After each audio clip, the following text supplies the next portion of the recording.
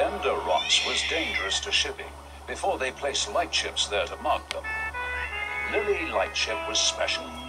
She was equipped with a loud foghorn and a bright light which could be seen for miles and miles around. I had the contract to keep her shipshape and shining, which kept both 10 Cents and Sunshine busy with the fuel barge. Without this fuel, her light would go out. Oh, well, that's it, Lillie. Now you can show us the way home. What would we do without you, huh? Nice to be appreciated, boys. You'll be in the regatta parade, I suppose. I never see any of it from out here. Pity that. We'll stick a light and foghorn on Sunshine and anchor him here, so you can. Hey, do you mind? I'm in the parade too, you know. Well, let's try and get back in. Aye, bye, Lillie. We'll tell you all about it. Bye, boys.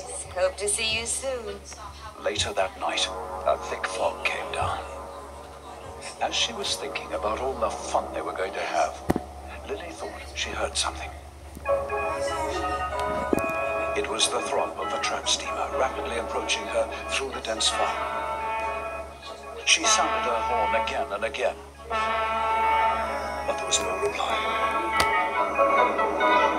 Then, suddenly, out of the fog, the tramper appeared. With a sickening thud, it glanced her side, cutting a huge hole in it.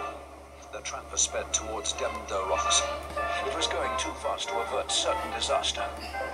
The tramper tore into the rocks, rested for a moment, then with an unhappy sigh slid backwards and sunk rapidly.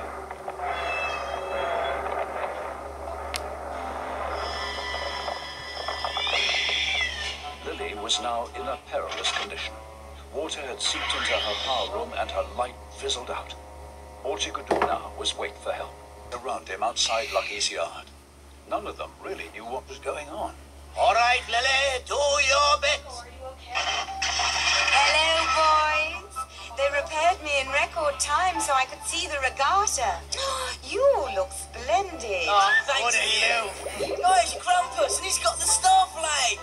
They didn't blow me up today. The Navy's told me to Captain Star, so I'm one of you now. Welcome aboard, dear Krampus.